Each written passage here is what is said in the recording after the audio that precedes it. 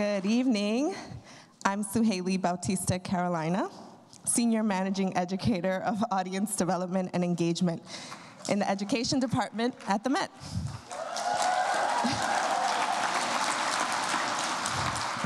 And I'm thrilled to welcome you tonight to Black Power Kitchen at the Met.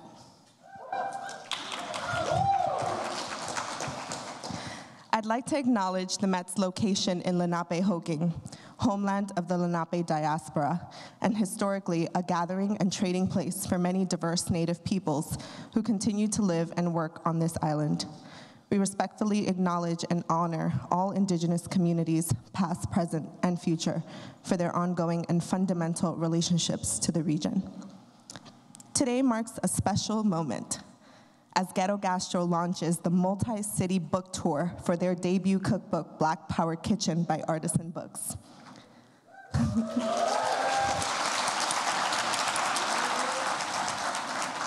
It is a joy to see you all here today, and there's absolutely no doubt that the Bronx is in the building.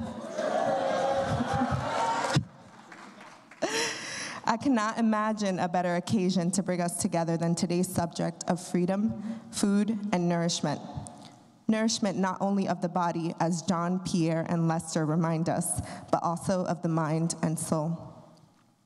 In Ghetto Gastro's own words, Black Power Kitchen is a celebration of Black culture and an indispensable cookbook, one that arms readers with 75 recipes, more than 150 photographs by Naquan Schuler and Joshua Woods, and thought-provoking contributions on topics ranging from the work of Black mothers to the importance of resistance and rebellion.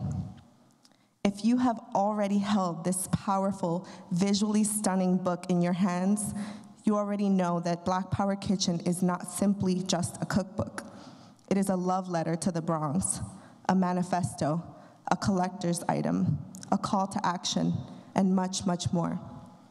Thank you to the Lip Bar, the Bronx's only Black-owned bookstore, for joining us this evening to sell signed copies of Black Power Kitchen.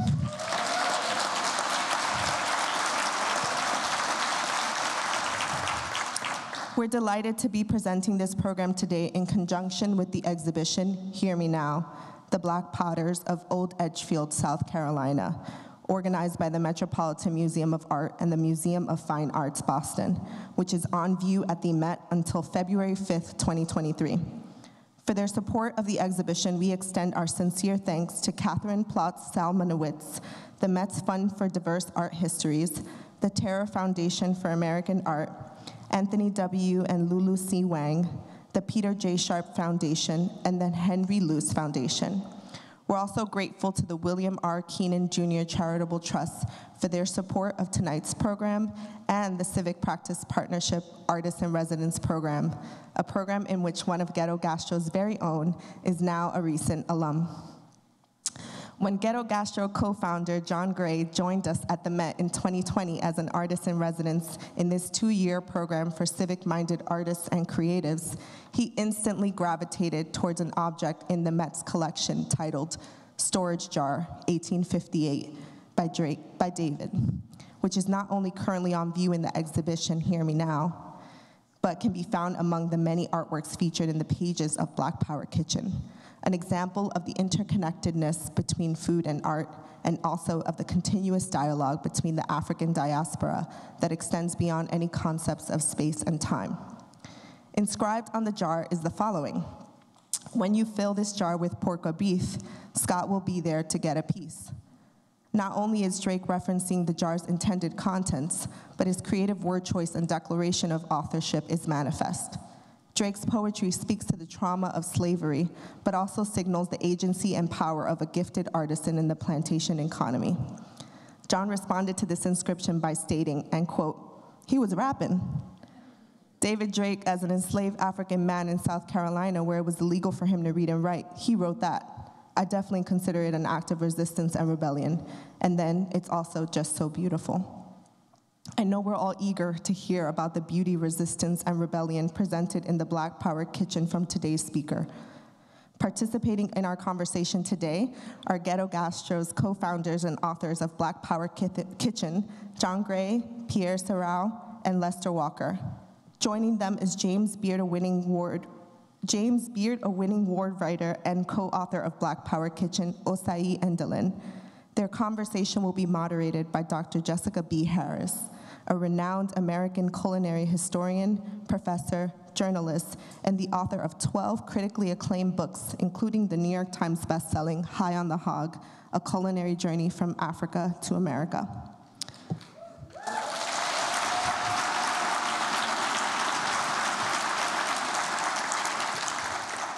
Before I welcome them to the stage, I'd like to thank several colleagues from across the museum who made tonight's program possible, including staff in education, special events, visitor experience, development, external affairs, security, bon appetit, and curatorial, as well as the fantastic people I had the pleasure to dream with at Ghetto Gastro, Artisan Books, Carter Media Group, and Huxley.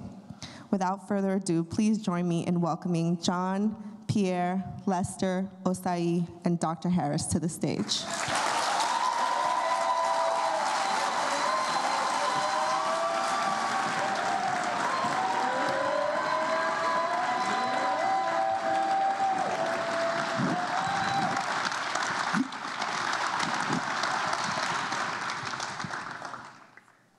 Welcome, welcome. Can I get an ear one time from the congregation? Big up to Suhaili for that beautiful introduction and thank you. Bearing with my midnight text messages with crazy asks and demands. Love you. Okay. I can already see it's out of control. Welcome, welcome, welcome to this evening celebrating the publication of Black Power Kitchen, presented by three guys, sort of, from the Bronx, Jon Gray, Pierre Serrao, and Lester Walker, collectively known as Ghetto Gastro. And just FYI, the book is already heading to its second edition.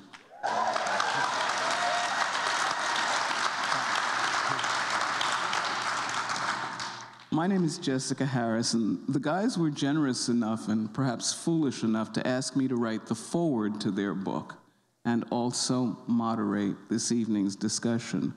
But back in the green room, Lester just sort of let out with one of those sort of Lesterisms that drops from the side of his mouth, and he said, from Mott Haven to the Met. So I think that's what we're talking about tonight, from Mott Haven to the Met.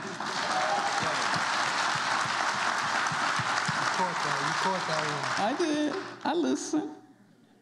So tonight we're going to spend some time with them and with writer Osayi Endolyn, who has corralled the thoughts and words of these fast-moving, fast-thinking, fast-talking folks into a book that is a must-own for anyone who cares about, is connected to, or wants to know more about, or is just plain curious about the multiple aspects of Black culture in the third decade of the 21st century.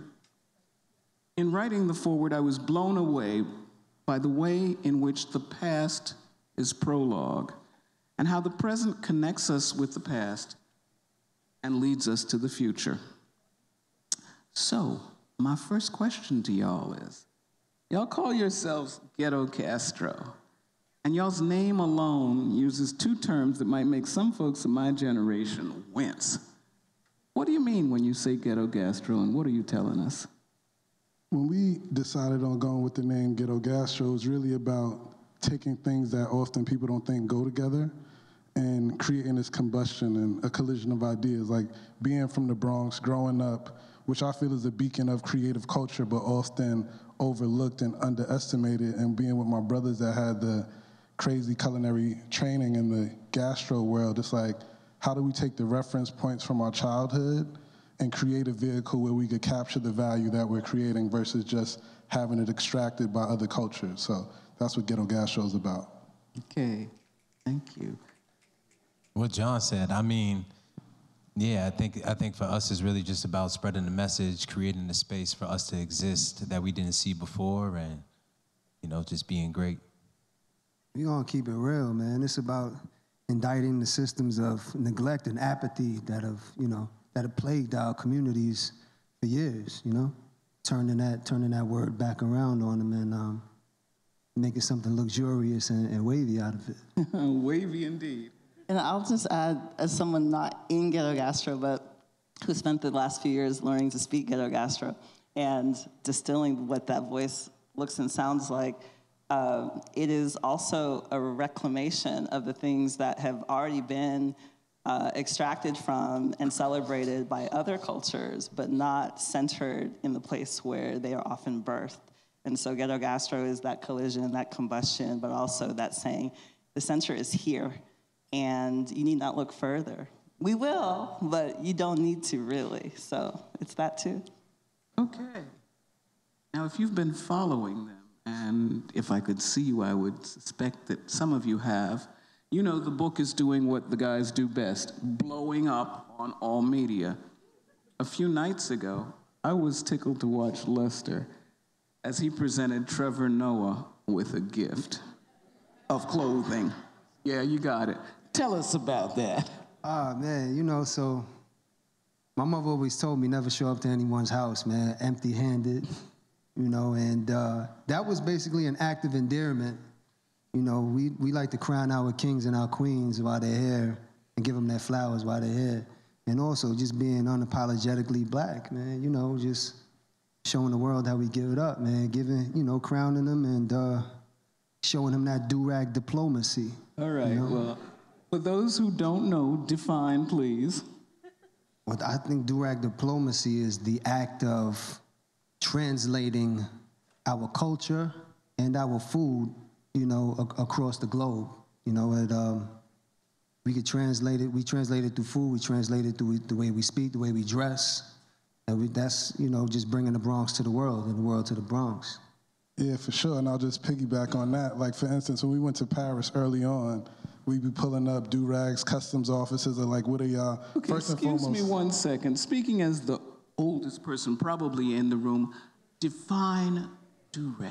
Oh, the do-rag, man. If you knew better, you do better, man. So you put it on your head, man, put the waves down. And if you ain't got waves, it's for the braids. All right. You know what I mean? capes waving and misbehaving, you feel me? Do the right thing, man. Do-rag the right thing. Indeed. Precisely. You talking?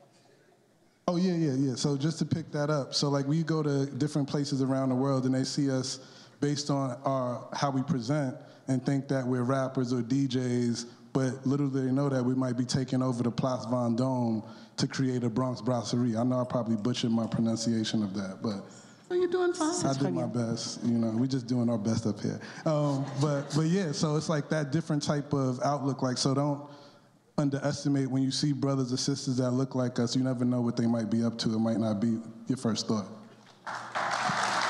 And I won't call out any names, but I will say that, you know, sometimes the perception is that those judgments are coming from outside of the community. Sometimes they're coming from inside the community. And I know these guys have told me stories about getting corrected or corralled at events like, you know, you shouldn't take that off your head, you shouldn't dress like that, you know, blah, blah. And these guys have always adhered to their core ethic, their core value, their identity. And so a big part of that do-rag diplomacy is saying, we're gonna show up as who we are, bringing the energy from where we're from, and we're not replacing it with anything else. We're not making you feel more comfortable. We are who we are. You're gonna feel comfortable with us. You're gonna get to know us, or you know, you don't have to be here. Kindly, respectfully. We bring. So, you know, that's also part of do-rag diplomacy is, you know, you're coming with open arms, but you don't have to stay if you don't like it. Yeah. We bringing that disruption, you know? Disruption and combustion, man. Yeah, You know and with the do-rag diplomacy, for us, it's really about, you know, not conforming, you know, not code switching when we go into places, because growing up, we never saw people that look like us in these spaces. And, you know, for us to be able to go into the world's #1 restaurant and sit in the wine cellar with our do-rags on and get spoon-fed tortellini by, you know, the world's best chef. You know what I'm saying? Like, honestly, I never saw anybody like that doing things like that in the space looking like us when we grew up. So we just want to be an example as well for everybody to know that, you know, you don't have to take your capes off, you don't have to take your hijabs off. Like, just own your, you know, own the culture and just be yourself. Be accepted for who you are, by where you are, and what you are in the real world. Real world. Judge a book by its cover, but in our case, In our case, you could judge us. We got our own book, man. There you go.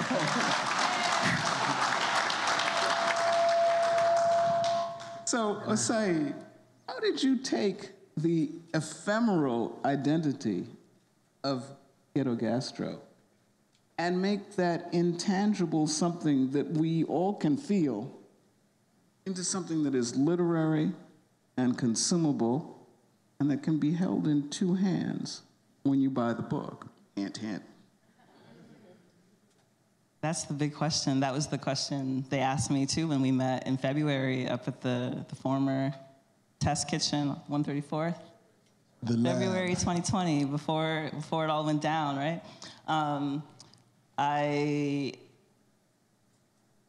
The truth is, I don't know how it happens, because some of that is just between God and my ancestors, right? Like a lot of my job as a writer is just listening and showing up.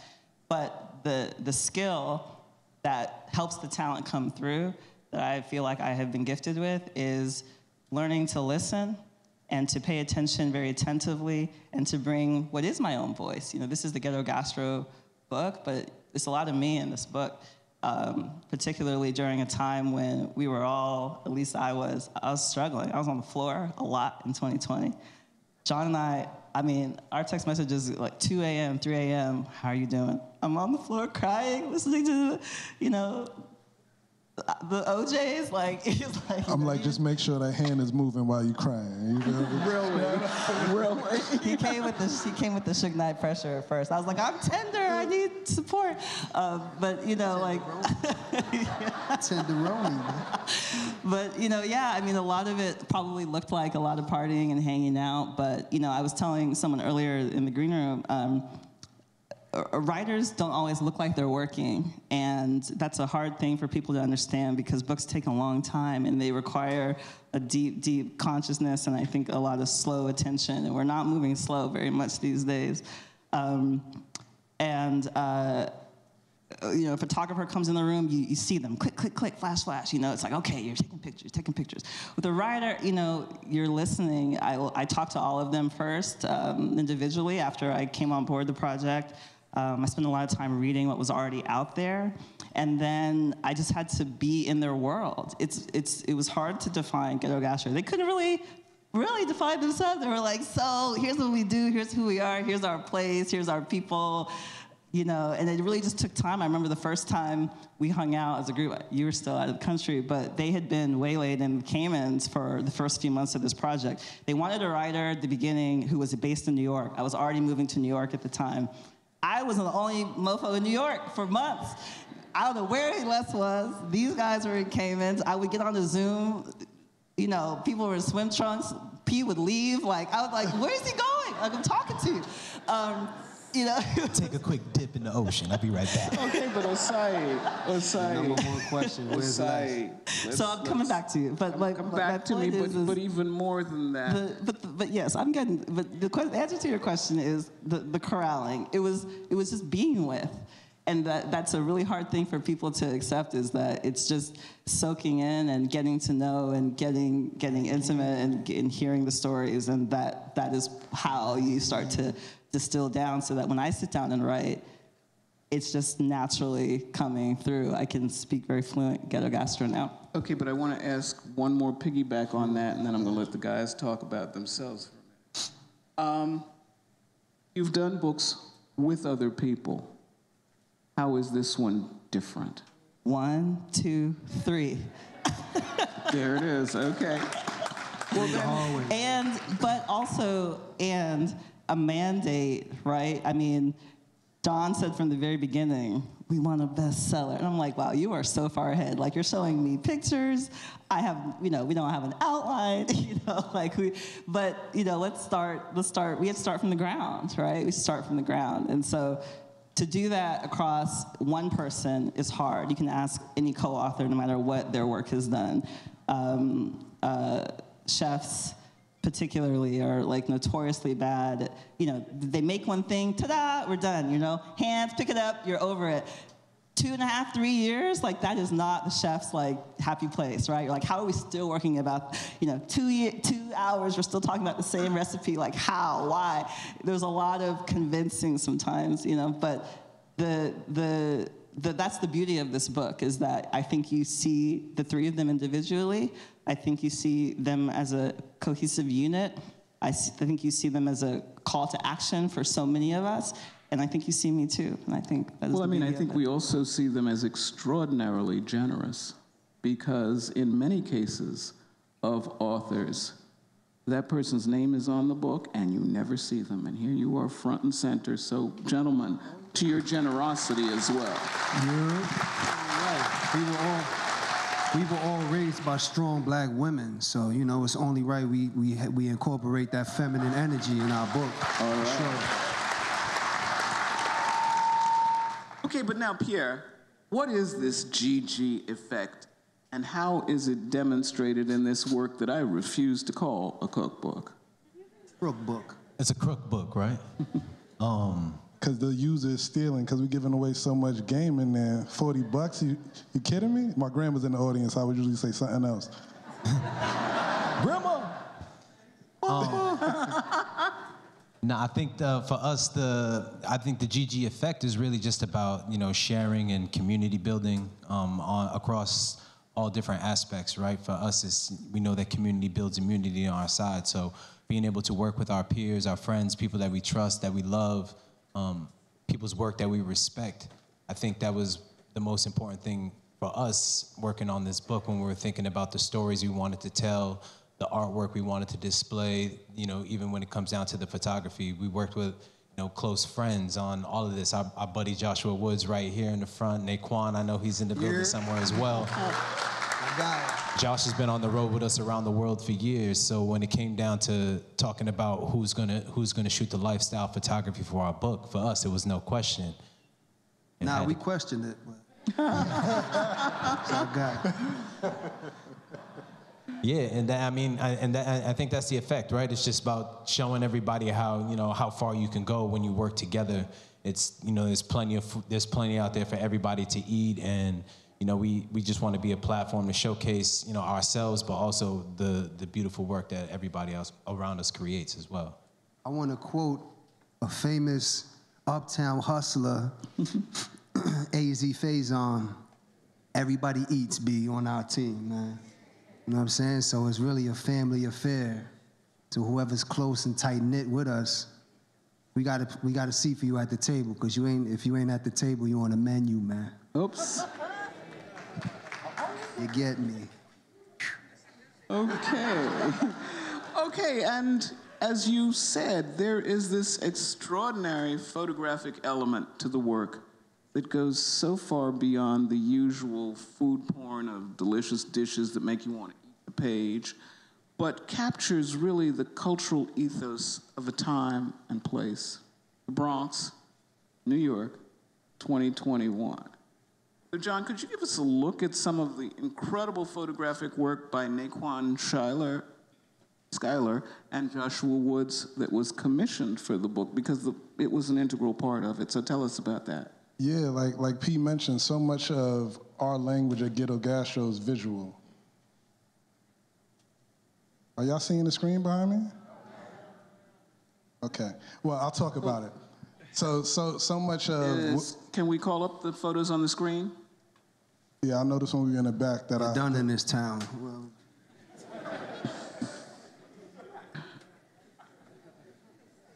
Well, I'll talk while we wait for that. While we wait, talk about the first one that we're seeing that you're not, so listen to him and we will make it work. Yeah, the visuals are such a huge part of our language and communication, because we're dealing with like a lot of younger people, millennials, Gen Z, that often might not want to read their words, but they could take in the visuals. So for us, like P mentioned, working with Joshua Woods, like Joshua just flew in from Paris to be here tonight.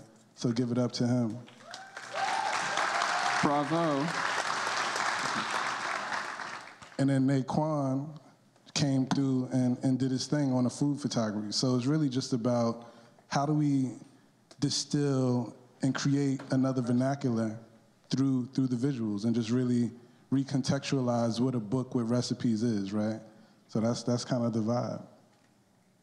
Yeah, and so no downtime. When it came to like what Jon is talking about being visual learners, I know when I pick up a book, the first thing I look for, at least with food, is I'm looking for the photography. I'm looking to see if it looks like something that I would want to make, or even just to kind of like understand a little bit more about what's going on in the book. And I think that just with the visuals that we're able to put in there, that we're able to kind of stretch the stories and be able to really show a vast, diverse sort of view on global blackness. And in addition to like photography, is so many visual art contributions. So we had Osayi Endolyn do a lot of illustrations for the different conversations that we had. She did the opening to the Rebel Without a Cause chapter, and we've been collaborating with her for the past decade.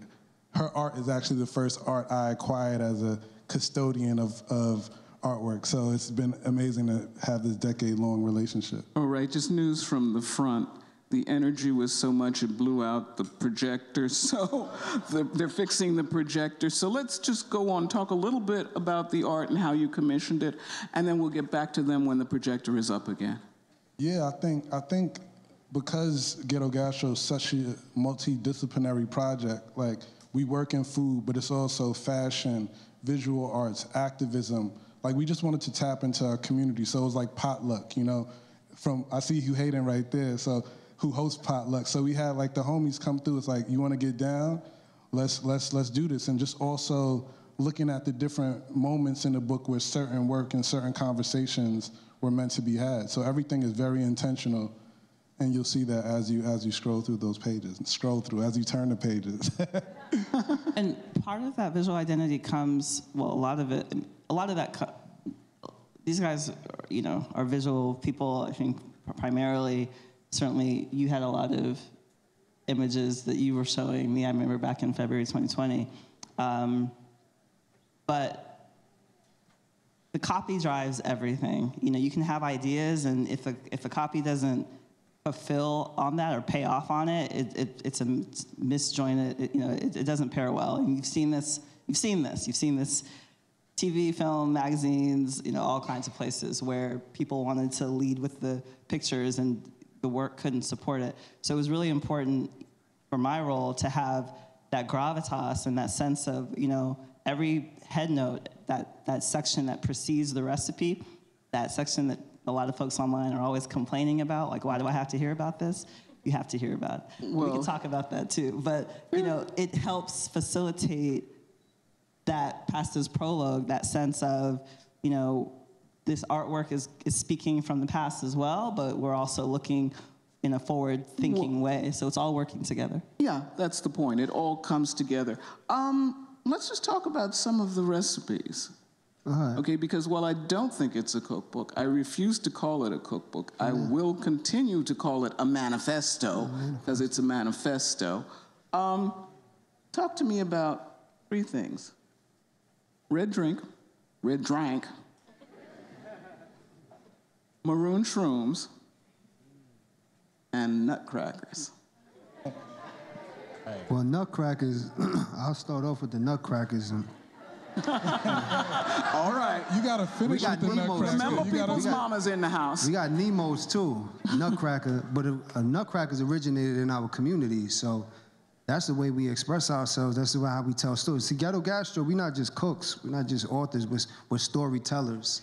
You know, we tell our stories through our art, and our art happens to be, you know, photography, painting, sculpting, culinary arts, and that's the way we tell our story. Like, when you think about food, you think of nutrition, right? And nutrition is feeding the body, but we don't just want to feed the body. We want to feed the body, the mind, and the soul. You know, so it's really important that we integrate that we're integrating and we're weaving, you know, the arts into the young readers, even the older readers. You know, it's really important that we weave that into, you know, the whole ethos that we have.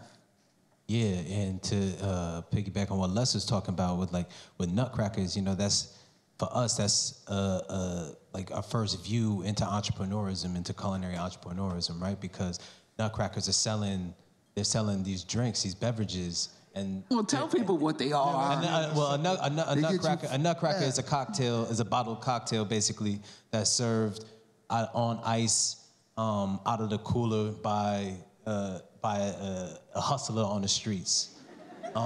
It's vibes, man. It's vibrations. Everything under the kitchen sink might be in that drink. Yeah. And you might actually get the kitchen sink in the drink too. It could be one and done with a nutcracker, so you got to be careful. They slow creeper. It's a slow creeper. But, you know, seeing things like that, you know, and just understanding what it takes to be an entrepreneur and to do something like that, and then for us to be able to distill that, put it into the book, and also be able to serve dishes like that around the world, where we're able to talk about the things that we see in the places that we've, you know, the things that we've learned when we're growing up, is really important. And then from the nutcrackers into the red drank. We're talking red drank. We're talking about hibiscus or Jamaica or bisop.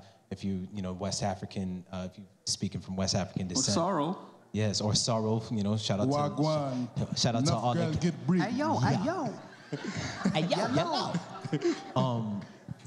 For, you know, and for us, it's really about being able to highlight these ingredients and how we can incorporate them and show different ways that we grew up consuming them. Because you see a lot of products out here that are coming out on the market that might be using ingredients like hibiscus and things like that, but they're not seasoned the way that we would season them, or they're not flavored. And for us, it's about understanding that people are gonna also try to take the sauce, and we want to show everybody how to actually properly get the recipe right, you know. So and to put it in the canon, and before you get to maroon shrooms, I just want the correlation of the red drink and the nutcrackers is important. The reason why you have nutcrackers is because of redlining and black people not being able to get licensing for selling alcohol. So you have, you know, these cottage industries that have proliferated, and this is not just in the Bronx. This is all throughout the country. This is, you know, all kinds of markets. You know, if you're in New Orleans, you're going to find a version of this. If you're in Miami, you're going to find a version of this.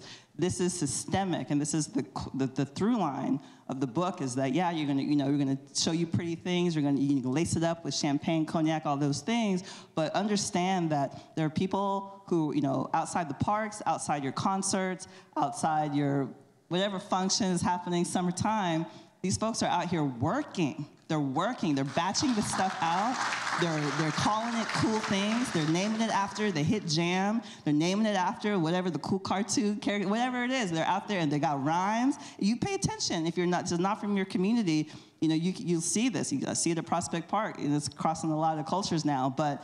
That's the correlation, and that red drink is going back to a Juneteenth conversation. It's going back to, as P said, you know, a West African correlation. So we're showing that, yes, this might look like somebody just running up and down the street with an igloo, but this is coming from a place that is centered at the core of civilization. Like, that's my job to thread that through. So you understand when you're talking about nutcrackers, whatever it looks like to you, you're going to talk about it with some respect when you read this book. So that's what we're talking about. I like that. And it's really about sovereignty. It's really about sovereignty and like owning our own IP. You know, like that's really important to us. So the sovereignty of the nutcracker, the sovereignty of the red drank, the claiming or reclaiming that which is already ours by right and history. And maroon shrooms. Well, the maroon shrooms, that's, you know, that for us, that's a really important dish because that's our play on jerk, our plant-based play on jerk. So, and it's also like it's a low glycemic dish as well because we understand that our community faces a lot of these health issues and these underlying health conditions that are created by the systems that be. But we wanted to utilize different ingredients that we've learned and different techniques that we've picked up across our travels around the world. So instead of using sugar, we're using you know, the natural sweetness from apples and Japanese pears.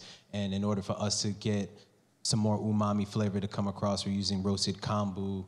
And you'll see that we have the Scotch bonnet and the allspice in there so that when you're glazing it up on the grill and it's nice and smoky and it's nice and charred, that you're getting all of these flavors, you're tasting the stories, you're tasting the history, and you're also tasting the technique because at the end of the day, like, we could cook too, you know. And just cook good, look good. You feel me? Cook good, look good. So, and just to give you some knowledge on maroons, that's like people that broke from bondage in Jamaica, in also Mexico, different communities. Cimarrones, it's like cimarron being the Spanish word, and cimarron translates into the English as maroon, and it's the folks, well, particularly in Jamaica, as maroon. And most folks forget that Jamaica was Spanish before it became British. And when the British came, there were a whole group of folks who said, oh, hell no, we ain't doing this, and headed for the Blue Mountains, the Maroons. And so you get the Maroons who have their own culinary culture, their own way of being, and who are at the origin of jerk. So you get all of that happening, but then you get the shrooms along with the Maroons, which takes it to the GG effect, I guess. The lingo.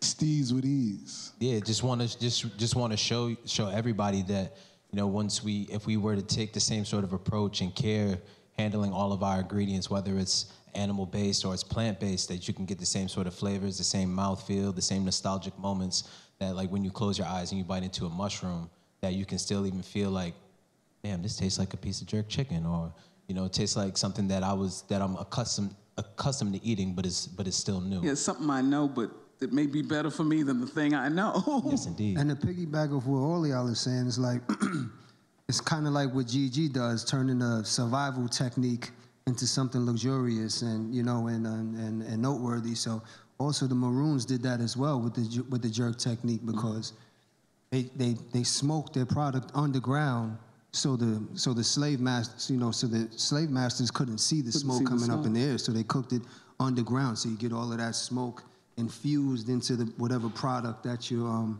marinated and that whatever you jerked. Yeah, no, absolutely. And in fact, it was the war food of the Maroons, and one of the first people to write about it in English was Zora Neale Hurston.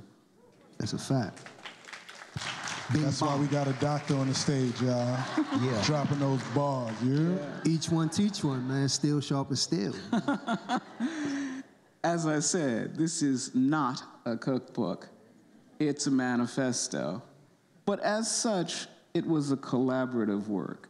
And so I know you got folks in the house who need some shout outs. So talk about those folks who helped you over place, over time, over your lives, get to this point where, as you said, Mott Haven at the Met. Mott Haven to the Met. And I got to thank Mama. You know, Mama! I gotta thank women like you, Dr. Jessica Harris, you know? Gotta thank that feminine energy that, you know, taught me how to navigate out here. And amazing artists as well, man. My man Alvin Armstrong, you know, the Omowakus, the Kerry James Marshalls, you know, the Dream Hamptons with amazing interviews, Kimberly Drews, you know. The list goes on, man. Thelma Golden, Dream Hampton, I think he might have said Dream. The Astor. Emery Douglas, Black Panther, Minister of Culture. Can't forget Emery. Ferg. ASAP Ferg, Harlem on the Rise, Uptown Reigns. If Harlem's in the building, let him get a year. Right. Where the Bronx at, man? Yeah. You get me. And then our publisher, because our publisher, our management crew, because it's not easy to deal with us because we're so singular in our point of view. So when it's like, we want this thing to be this thing that's like never been done before, it's a fight, but it comes out being beautiful. So being able to translate that and have great partners so we could create this baby together has just been a huge blessing. It's a beautiful struggle. Yeah, and I don't know, man. Is here. Anybody who's just been with us along the way, you know, our families, Ness, our man who helps us out with all the sound and AV for our events. You know, we got Cece here in the front row, who's been a consigliere for the team since before I was down with the gang. So, you know, it's really about even our partners over here, La Morada, we see you, and Carolina and Marco. You know, for us, it's really just about everybody around us who's been our support system helping us get to this point, because we didn't do this by ourselves. You know, like the five of us are sitting up here on this stage, and you know, we get a lot of credit up here, but at the end of the day, we did this with everybody around us. So Joshua, Naquan, new studio helping us with the design, Vegas with the lighting. I mean, anybody who contributed to the book. Stick Sabella, helped with the food styling. Sonia on the set design. Elle and Zoe Maya on the testing of those recipes, so they work in your kitchen and not in these fancy kitchens. Not your fancy kitchen.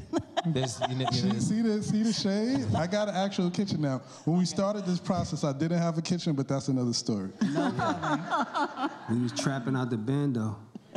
Yeah, we just want to show love to everybody because honestly, without everybody who helped us out, this book wouldn't be possible. So big ups to all. I see Dan from Sky High Farms in the building. Yeah. Shout out Sky High. I'm mad this projector's not working because we want you to see some visuals. Yeah, I want the projector to work. I know Josh is like, I flew out of here for this, man. Y'all ain't gonna put my joint on the big screen. Trust me, it's there. It's on the little screen. If y'all want to look at the little screen for a moment and see what's going on. Well, we have to make everybody turn around and look at the little screens. See what's going on, you know. Yo, just like me on the visuals, you're done. You see Naquan right there with Shina, you know, Josh Shina with the Coco Hilado, Brian Fernandez, Fire Hydrant, you know, New York vibes. You see the vibes. No little screens being seen, though. Rashid Johnson and Kim Dakers in the building on that one. If you African turn around, Roots. They're behind you. These screens on little right screens. They're behind you, but they're also about in the the only book. way it seems you're going to see them tonight. We got you. But also, back. if you want to trickle that nickel, that's in the book. The other thing is, just buy the book. Shout out to the Lit Bar. They ringing themselves up, black owned, you know. Shout out Noel from the Lit Bar. Run it up. Okay, let's get back on to some more questions, though. As people of African descent, especially in this hemisphere, we know that everything we do is a political act. How do you want this book to speak to people? Well, we call it the Bible, right? We call it our Bible. It's our basic instructions before leaving Earth. We want it to be a foundation for people, for everybody to understand that, there's levels to this. And, when we really apply ourselves, the possibilities and the places that we can go and the things that we can achieve and what we can reach, and, that this is just a stepping stone, really, for anybody who's looking to excel and be a better version of themselves and who wants to reverberate that out to their community and their loved ones. The ripples out. We made this book as politically correct as possible, so the leftists could read it, the right could read somewhere it. else. You know what I mean? You're like, what? Now you know you're wrong. No, man. Listen, it's secrets in here that we sharing, man, and everybody needs to see, everybody needs to read. So it doesn't matter. It doesn't matter, what political side you take. The isms in there, man. The secrets are in there, man. There's secrets to longevity and life in there. Well, that brings me to this. As chefs, particularly you and Pierre, you know that food is sometimes perceived of as being a nice, neutral topic. We can all talk about food. Isn't that fun? But it can also clearly be a loaded one. You coined the term conscious cuisine. Now, what do you mean by that? And how would you like the book to move us forward to eating consciously? Well, when we talk about conscious cuisine and conscious consumption, it's really, we're not demonizing any sort of eating style or saying that you need to eat a certain way, but really what we want everybody to understand is what you put in your body is what you're gonna put out. And we really just need to treat our bodies like a temple. It's our inner sanctum, and that we really need to just feed it the things that for us to excel and operate at our highest capacity. Food is not a neutral topic in our community because it's been weaponized against our people for such a long period of time, where we're not even able to have access to, fruits without pesticides and, greens that are at an affordable price. It's easier for you to just go and grab a soda and some Twinkies and a Snickers than it is for you to actually grab a salad in the South Bronx or in a lot of communities around the country. So for us, we really want to just flip any of those narratives on their head as to what we should be eating, how we should eat it, and what actually deems what luxury food is, because we know what luxury is. Like, people build empires off of our backs, off of our natural resources, off of our skill sets. So for us to reclaim that power and to show everybody through food and art and through storytelling, I mean, that's what it's all about.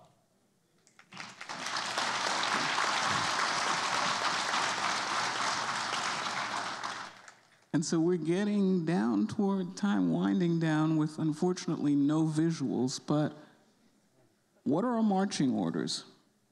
As we leave here and return to our worlds, hopefully all of you with a copy of the book in your hands. Not just one, like all right. one for every hand and leg, arm, all of you need. What do you want us to do? What do you want us to read? What do you want us to think about? And I'll start with you, Pierre, and work my way around. Damn, you're starting with me. Wow. What do I want you to do? I want you to buy the book. Honestly, outside of that, I just want everybody to, buy the book, take care of yourself, read it, nourish yourself, nourish those around you. Anything to read Black Power Kitchen. I really got nothing else. I'd say, definitely buy the book, cook the book. But also for this has been an illustration of us taking our skills and our gifts and using them to put forth something that hopefully catalyzes people to liberate Black and brown bodies and uplift our communities, and using what we have to do that, So I think everybody in the audience has gifts and has tools. So it's like, put those gifts to work and, make it pop. What I want is for folks to be able to see themselves and to also understand why certain things are happening to them. I think as a writer, one of my biggest driving questions in anything that I take on is, okay, this thing happened to me, this thing I observed, or this experience that I had, but what's going on here? What's really going on here? And I think that for a lot of people, I saw some teenagers page through this book this week, and they were just, they just stopped listening to people talking. They were in the pages. They were seeing themselves. They were hearing. I say hear because when you read, you hear. They were hearing language that they speak, and they also. I hope we're connecting the dots that, who I am and where I live happened for a reason. For things that people tried to do and things that were done to us or to them. So to bring that full circle, we live in a society that makes us think that everything is our individual choice, and a lot of us didn't opt into this shit. So I think that a big part of Black Power Kitchen is taking a look back globally, locally, individually, collectively, spiritually, and saying that, we're counting on each other in ways that we're not always accountable for, and we have an opportunity here to do things differently in our individual choices, but also in the folks who represent us, and in the effort that we make collectively to live bigger and live healthier and live fuller lives. So I want us all to get some of that from this book. Yeah, they said a lot, man. But I would say take accountability for the calories that we put in our bodies, and when I say that, I mean like.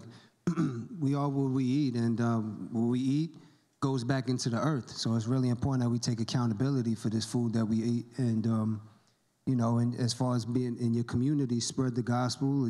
Be a pillar of your community, and cop 1, cop 2, cop 3, man. There you go. Maybe 4. I forgot one. No, I just wanted to shout out Discord, who are supporting the book tour and really been great partners, and yeah. Tap into that, follow us on all of the social media platforms. If you don't, trickle nickels, Socketile Pocket like a skyrocket, all of those things. All those things. Okay. And I have one last question, and here I'm going to be the school teacher from the planet. One word. One word each. Final word you're going to leave us with. What's your one word? And I do mean one, Osayi. One word. Ashe. Black. Joy. Oh, man. That's tough. You had to. Thank you very much. Thank you.